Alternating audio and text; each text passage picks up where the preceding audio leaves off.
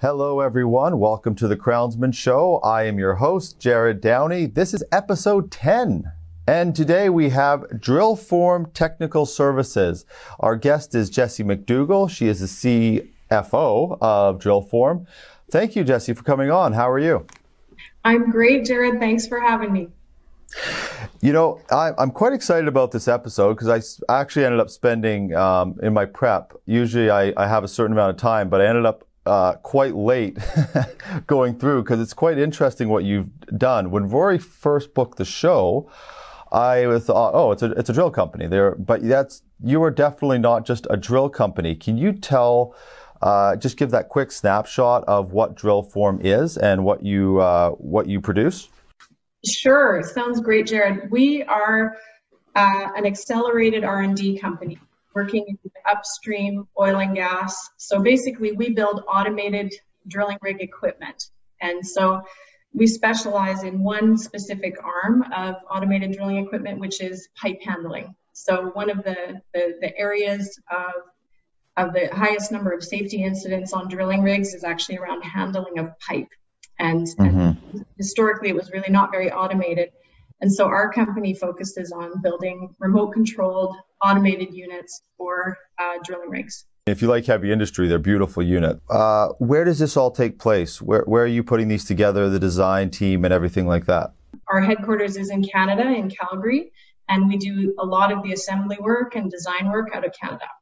Because you've got a couple really neat products. You're going to have to forgive my bad terminology because in the industry there's technical terminology and then there's the actual terminology. So I will stumble through it and then you just correct everything that I say. And there's a couple different models. I think they're called the Bulldog. I think is what you branded them at. Can you talk a little bit about those? And then we'll bring up some pictures and everything for the audience as you kind of walk through those. Sure. So our two key units that Drillform makes, we call our whole intellectual property suite the Bulldog series. But the two key units that we build and that we have 20 plus years of expertise in building are called Iron Roughnecks, or we also call them automated floor wrenches, and then Catwalks, automated Catwalks. So both of these tools are designed for handling pipe on drilling rigs with different applications. So the Catwalk is a unit that moves the 30-foot long strings of metal pipe from the ground up to the rig floor and then back down again. So so that's what the Catwalk specializes in. And this used to be a manual process. It used to be a group of guys handling with rope and chain, moving pipe up and down from the ground to the drill floor. So that's one of the units that we specialize in, which is Catwalks. And the other one is the automated floor wrench, which is also known as an iron roughneck in industry parlance. And that is effectively a huge wrench, literally just a huge wrench. So each of those 30-foot strings of pipe have threading at each end of them. And as you're going into the hole to drill or pulling out of the hole once you're finished, you connect and disconnect each of those 30-foot strings of pipe. And the tool that we designed that we call the Bulldog, we have a couple different sizes of it. The Bulldog 160 is our primary tool. That has actually 160,000 foot-pounds of breakout torque and 130,000 foot-pounds of makeup torque. So it's huge, right? If you think of a Ferrari, it has 400 foot-pounds of torque in its engine, right? And we're talking about 160,000 foot-pounds, right? So it's big machinery, yeah. So when you say brake, of course, everybody in the industry watching this already knows the answer, but that when you say brake torque, that's for when you are undoing the pipes, disconnecting. Correct. That's exact. So when you're pulling out of hole and disconnecting pipe, that's called breaking out. And so that's when you need a little bit extra torque for that operation. And then when you're coming into the hole, you're making up pipe. It's known as making up pipe, and you need a little bit less power to do that. I noticed on your website, the BD, which I assume stands for Bulldog 90, there's an automated floor wrench. So do you have 3 sizes, or is there... We designed a smaller one several years ago, the BD 90, and we have a few of those operating in the Permian Basin in Texas. We've since designed two other models, and we refer to them as the BD120 and the BD160. It's 160,000 foot-pounds. That's our larger model. So that unit is for offshore rigs and for sort of heavier duty applications. Who is their design? I was looking at your website, and it looks like you have some pretty heavy hitters in the design. Who is the main person that sort of puts these designs together? Because I was watching how they come in. Again, we'll show some little clips of the video, but how they work. And then I was watching, I think it was on the 160. They were changing out the I'll call them the teeth that grab the pipe and that sort of thing. The dies. It's the dies, yeah. It's very beautiful design. And who is the sort of the leads that all these projects? Yeah, well, what's a little bit cool about Drillform, and why I even got involved personally as an investor and started to work with Drillform about 2 years ago, is this team has been doing exactly this kind of machinery for over 20 years. So Drillform had a predecessor company called Pragma, which they founded also in Canada in the late 1990s. And they were amongst the first to commercialize catwalks, and they brought the automated roughneck step changes forward from where the industry was at in the early 2000s. And they, actually in the late 1990s, no drilling rig really had a catwalk on it. And now you wouldn't see a drilling rig that doesn't have a catwalk on it. So really it was that big of a transformation over a 20-year time frame. And our team was pretty pivotal in that transformation and through our designs. And so the team that founded Pragma included Pat McDougall, and Todd McCorriston was part of the Pragma organization, as was Mark Taggart. And so they're three of the core partners in Drillform, and they're all integral to the designs of our automated tools. And so they've each had 20 plus years, a range of both field experience where they're on the rigs and seeing how people get injured, and even sometimes fatal injuries around handling. Yes, it's actually dramatic when you think there's lots of fingers and lots of toes and lots of personnel injuries around rig floor accidents, and the majority of those are around pipe handling, in fact. So yeah. I just saw one recently. I was at an event, and there was a guy that he got mangled pretty good. Yeah. Yeah. I mean, if you think of it, you'll have bins of 30-foot long metal pipes that have to roll onto other pieces of equipment to be moved up to the drill floor or back down from the drill floor. Any accident with those where that bin of pipes gets released, and if somebody's in front of that, they can be crushed, right? So it's the way these get engineered and the kinds of safety enhancements that you can bring to this industrial operation is material, right? So we have a group of people that had field experience, often kind of 25 plus years of field experience on drilling rigs, who knew how things could be done more efficiently, right? Either faster, better, lighter, and more safely, and removing people from what we call the red zone, which is kind of the spinning danger zone on the rig floor, and getting them to operate these tools with remote controls, right? And then we had mechanical engineers. So a lot of people talk about petroleum engineering in our industry, but actually we focus on mechanical engineering. So most of the people who are working on our machines are mechanical engineering specialists. So you have to see the finite element analysis and see how all of these complex components interact, and to build these great tools that are fast and light and provide the step changes in efficiency that you need. When I'm doing my research, I wasn't actually familiar. Again, people watching the industry will be like, really, you didn't know about this? But these catwalks, they really were born, not even the automated ones that you're doing, but the original ones, they were born out of the sort of the introduction of pad drilling into the industry. Is that right? And so there's a lot more changing over of pipes and inserting the different tools, or for what I'm not saying it right, but the different mechanisms that are needed to go into the drill holes. It's just a continual process that needs to happen with the introduction of pad drilling. Is that where the catwalk originally kind of came prominent in the industry, and now you brought this as sort of the next level of the catwalk? Well, I would argue the popularity of the catwalk might have predated pad drilling a little bit. Oh. But I think you're right that there's been a huge shift in well configurations and in the type of that companies are drilling that has brought about, that has certainly accelerated the use of catwalks. And part of that is, so when in our predecessor company, so it was called Pragma, that was based in Canada, and we actually sold in 2006 to a NYSE listed company, Neighbors Industries. So their subsidiary Canrig bought Pragma and all of its intellectual property in 2006 for a phenomenal return on investment for our founders.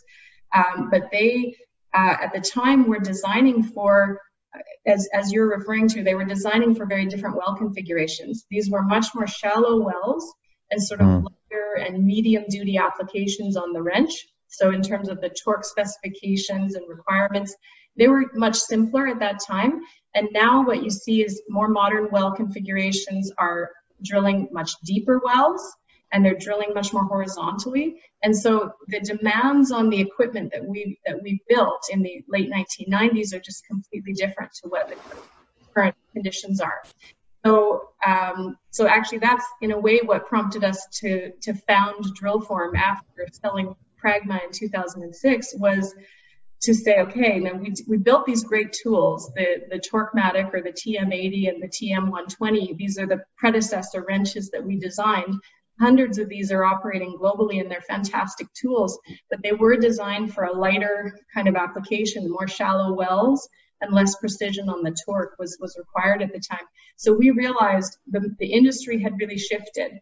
There are greater demands from pad drilling. There are greater demands from going deeper and doing more horizontal drilling. And in fact, there's been a huge evolution in R&D on drill pipe itself. So drill pipe has become much more sophisticated and more complex. And in fact, there's a premium drill pipe now that has double shoulders on it, which makes it more difficult to make up with those older fashioned floor wrenches. So what we did is we designed for modern applications. We said, let's build for premium drill pipe so that we can handle those double shoulders, and let's build so that we can be highly precise on each connection and disconnection.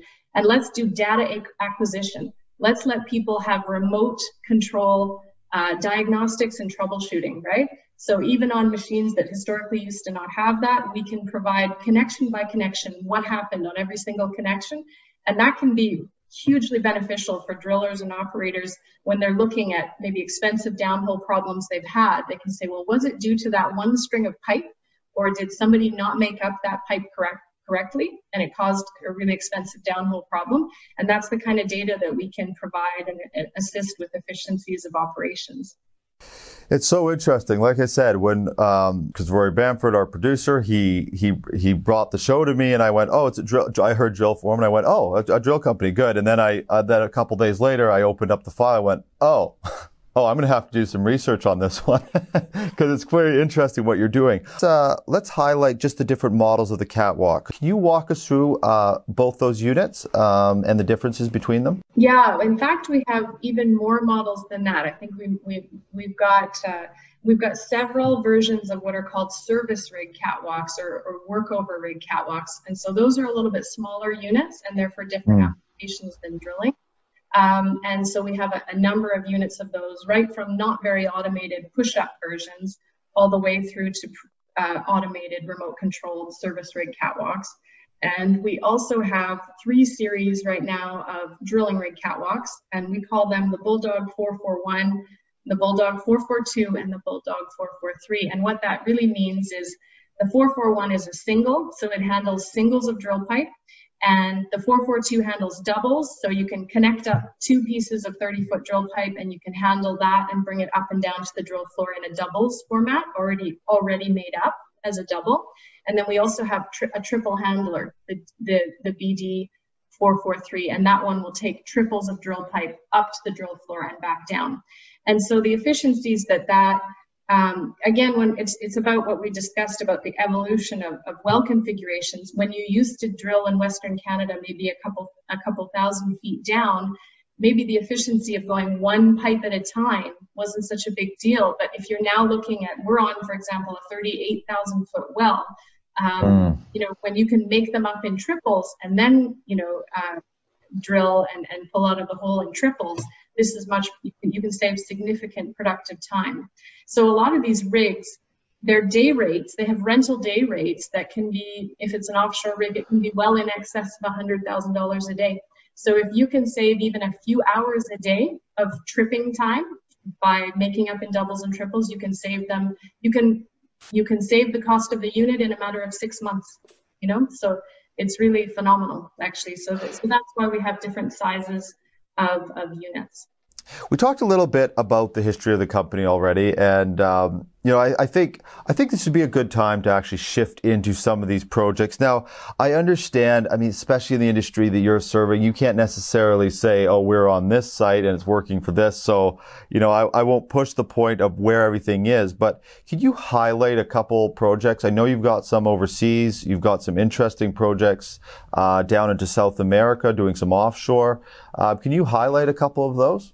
Sure. Yeah, we're on some very exciting projects right now. So I know the market, the oil and gas market right now is really tough, but actually because we're an R&D accelerator company, we're not really competing in a commoditized space. You know, we're head to head with kind of older technology. We actually feel we've had good fortune in this market. Our technology was selected on a Middle Eastern, a very large scale Middle Eastern infrastructure project. It's actually an offshore man-made island project specifically for drilling rigs, and they're large rigs. And it's actually a national oil company that's partnered up with Exxon. So we were selected on that rig for our iron roughneck technology, and it has performed really, really well. And these are tough operating conditions. Let me tell you, Jared, it's 80+% humidity most days, and it's, you know, often over 50 degrees Celsius, right? So it's difficult operating conditions, certainly. And our wrench has performed really, really well. And this is also a difficult well configuration, aside from the environmental conditions. It's actually 10,000 foot drilling straight down and then almost 30,000 feet horizontally from there. So it's one of the longest wells drilled in the world. Not the longest, but it's close, button up there. Yeah. I keep trying to tell guests, well, you need to bring us on site to do some of these interviews. And then I said that, and then you went through the details of the environment. And I went, well. No, yeah, no, it's tough. It's really tough. And actually, they're really strict about getting visas to get people onto those islands. And you have to have offshore helicopter training to be able to be a technician. And even to go and install one of these units, it's really... It's quite complex, you know. Oh, I was just going to ask, actually, something that always interests me about newer technology. I mean, newer in the industry being within 10 years. I mean, it's such an old industry. When you are in a major project like that, in a harsh environment and strict rules and policies and all this type of thing, when the equipment comes on site, when your product lands on site, does the equipment continue to evolve on site? Or like, do you continue to develop it, or does it have to come and be absolutely ready to work, working condition, or is there an opportunity to go, oh, we're running into this problem, okay, we need to upgrade this and adjust this? You know, that's a great point, Jared. There are certain units that they really don't want to see any non-productive time stemming from a new or prototype unit. But we were very fortunate with that offshore project in the Middle East in that we sent them a relatively new unit. And although we have hundreds of these operating in the field of different iterations, but there were some innovations in this. And actually, we have made some upgrades due to the operating conditions there on the back of it, but they were really at our choice as opposed to, you know, it working and needing to be amended. But you're absolutely right. That's an interesting point, because what we try to do is as much testing in advance of it going onto a site. And if we can put it on with an operator who knows our history of equipment from the last 20 years of designs that we've put into the field, and they understand, okay, and also you have to send out fantastic field service techs. So you have to send out really experienced people who can tear that thing down and build it back up in almost no time. to give them the confidence that that you're going to have a unit that really supports their operations. So you're absolutely right. Yeah. Well, I found it interesting, and because of course, when you've got a technology, you're as you do every project, there's going to be feedback, and in some cases, can you upgrade it during the actual operation, or do you have to wait till the next project before you can implement those? It's always a challenge of technology, right? It is, and one of the design features that my colleagues are most focused on is trying to make it really serviceable in the field. So the idea is we have a really modular design, and I think you saw the videos of Yes. eye changeouts and the cylinder changeouts. And I think if you're familiar with the competing Iron Roughnecks, you know it's really eye-opening that you can change those in minutes and on site.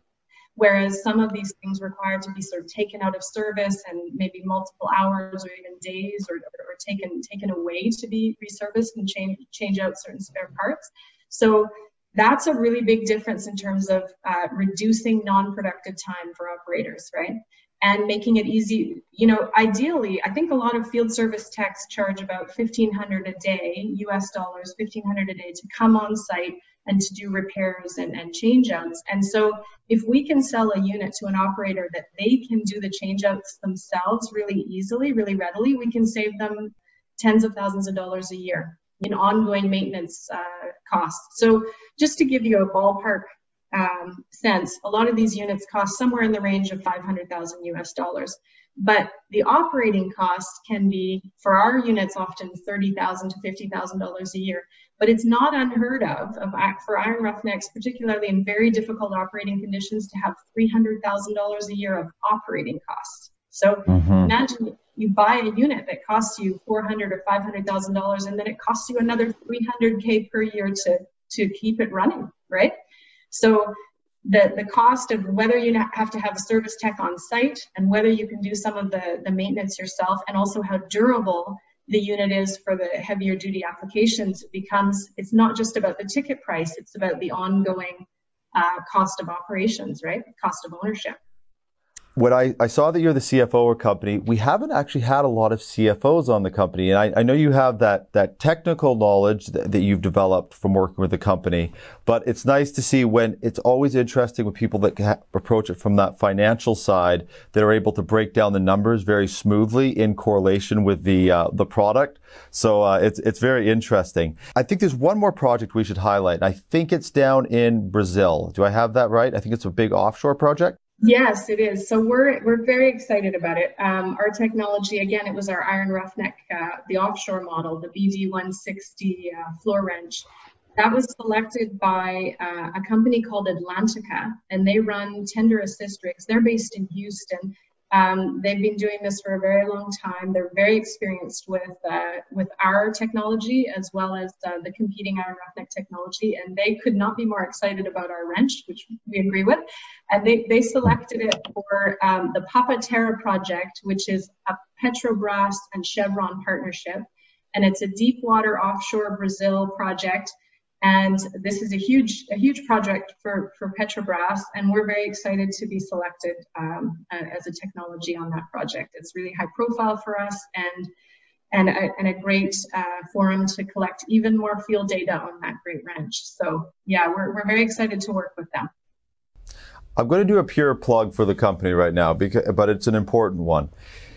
What percentage of it is the technology that's giving a company like Drillform these opportunities, or what percentage is it of the approach? I mean, obviously there's a huge cost savings, there's safety, there's all these value adds that you have, but you still have to service it. The company still has to want to work with you.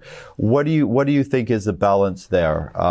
With the reason these companies are giving Drillform these opportunities on these major projects? Well, I think you raise a great point. It's absolutely a mix. I think it's hard to break down an exact percentage, but you're absolutely right that you don't win 100% on technology or price. You have to support it with really great field service. You have to support your equipment with really great field service. So we actually don't hire the cheapest technicians to come and work with us. These are people who actually know how to assemble the equipment and really, really know how to repair it.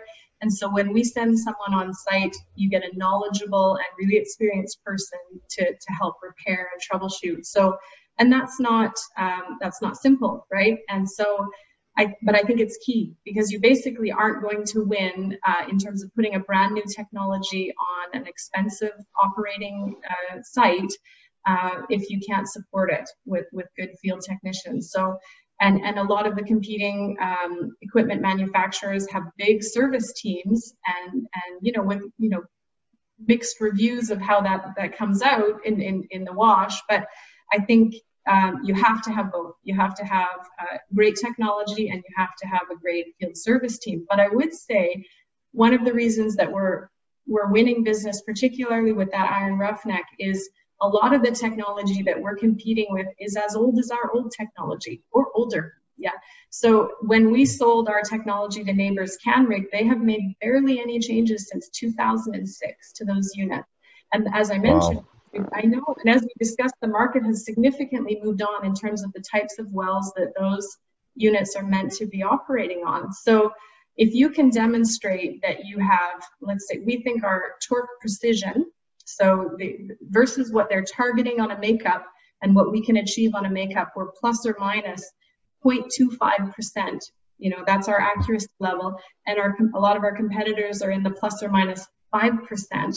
That's so material in terms of precision and savings on downhole problems that you can go to an operator and say, look, we save you on not damaging the drill pipe, on being able to handle premium drill pipe, on torque precision, and we save you on ongoing maintenance costs. And that can, that's, I guess, the technology winning the deal, right?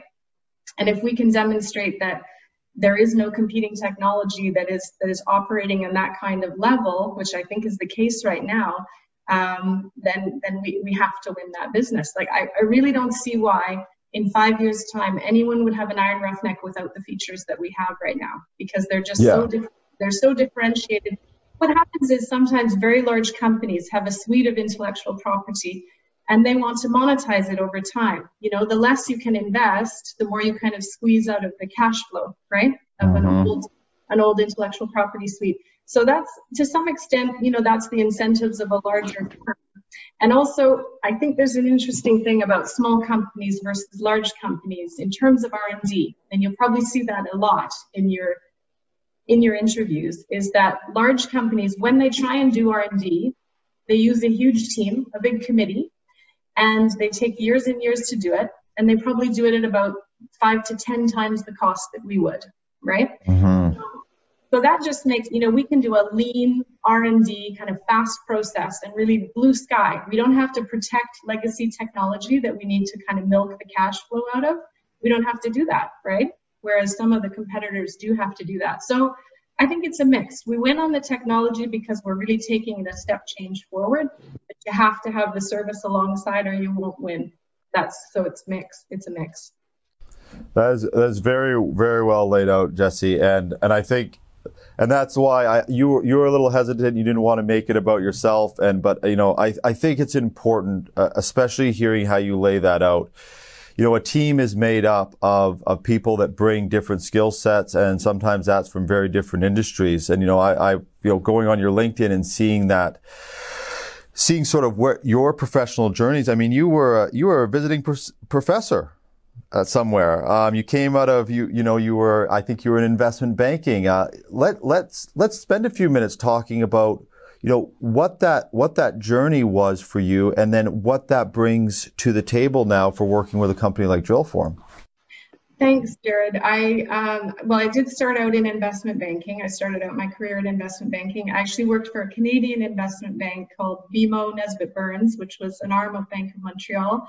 I worked for them out of Toronto, and then also they had a branch office in London in the UK. So I worked out of both of those offices in investment banking. And after that, I studied at London Business School, and then I worked as a proprietary trader. So I was an investor for a long time. I worked at Barclays Capital and in their investment banking arm. And then what happened was in late 2017, I've also founded an investment fund, and then I sold that. That was in the UK. But in late 2017, one of the founders of Drillform actually came to me just for advice, totally unrelated, not a compensated discussion. they came to me asking for advice about a financing structure that they were looking at accepting from an institutional investor. And they showed me the term sheet, and they said, what do you think about this investment? And I looked, of course, I had to learn a little bit more about the company to understand, well, why would you be interested in a financing like this? And, what is your intellectual property suite like? And what's the use of capital, etc. And once I dug into it a little bit further, I thought, well, this is really, really exciting, right? This is, you're competing in a field where some of the competing technology is 15 years old. So this team used to be at the forefront of Catwalks and Iron Roughnecks, and then they sold that entity, restarted, and they're still at the forefront of this technology. And I thought, as a finance person, you think about efficient markets, right? You're drilled into you in your education that markets are efficient and people are constantly trying to compete. And here we were in a space where, fast forward 12 years, the competitors really hadn't even caught up with this team that were innovating in the space. And I thought, well, that's very exciting. And so I actually personally invested and accepted a role in the company in early 2018 after I dug into it a little bit harder, because I thought, well, this is exciting. This can only go one way. This technology is going to take over the industry. So, but it isn't very linear. I'll admit that to you, Jared. I have been investing for a long time, but in very different types of instruments than Drillform. That's true. Yeah. I'm curious about something, and it's, you and I, outside of this show, I mean, we're in different circles, so you don't always get a chance to talk to people with your particular background that have now went into heavy industry. I mean, you said you're an actual investor, so you put your money there and your time in. What is the through line for you, or multiple through lines, because I think most people have a couple, that sort of is your approach to the success you had? And you obviously have had a lot of success and are continuing to expand on it. Is there a couple sort of key values that you bring with you sort of in whatever you're doing that you think have sort of dictated, or have those values changed as you've expanded into your career? I think I bring a lot of hard work to both Drillform and the roles that I did before. I was a keen researcher when I was a portfolio manager and investigating different investment strategies. I really enjoyed that process. Actually, that's tremendously fun.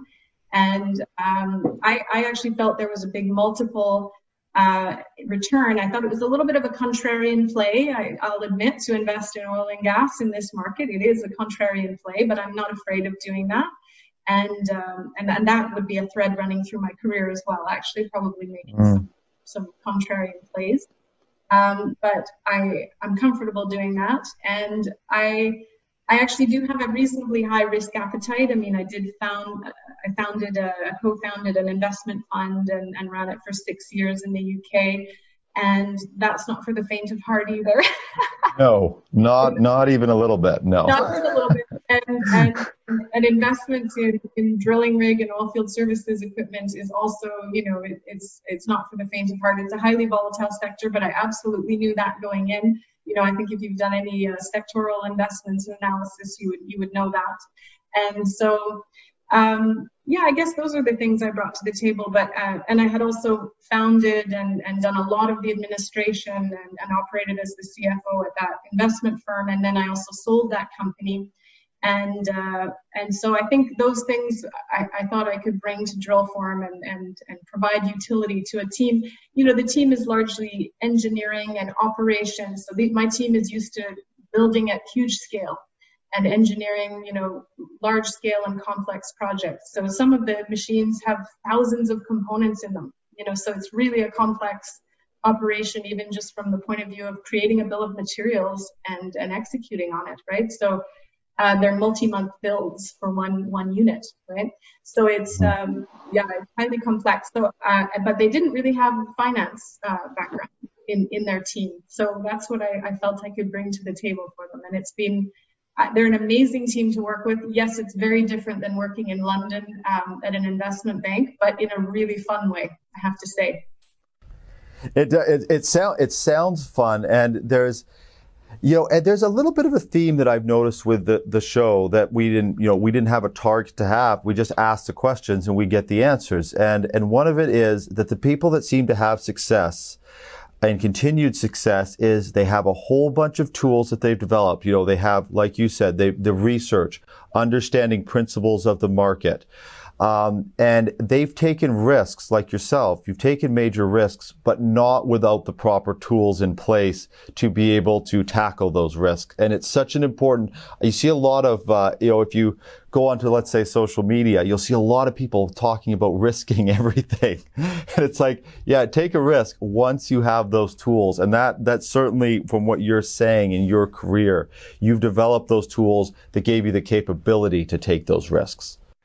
I would agree. I think you want to think you have an edge when you're taking a risk, right? You don't want to take risks randomly. You want to believe that you have an edge that actually makes that decision less risky, right? That you have some sort of level of insider knowledge or market knowledge that allows you to believe that you're not taking as big of a risk as it looks like to an outsider. But I would agree, and multi-skill set. I mean, we're a relatively small firm. We have 3 locations, so we're based in Abu Dhabi, Canada, and in Texas. I'm in Texas, in fact.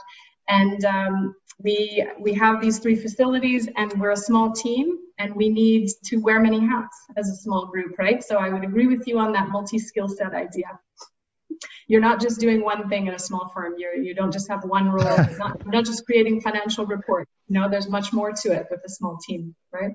Jessie, thank you so much for coming on the show. When I realized what Drillform was doing, I realized it was going to be a good show. And then combining the technology with your background, it was really good to have you on. Thank you for joining us. I hope the people watching gain as much from it as I gained, the knowledge I gained just doing the interview. Thank you so much for having me, Jared. It was really fun. I think you have a great mandate and a very exciting show. So thanks very much, Jared.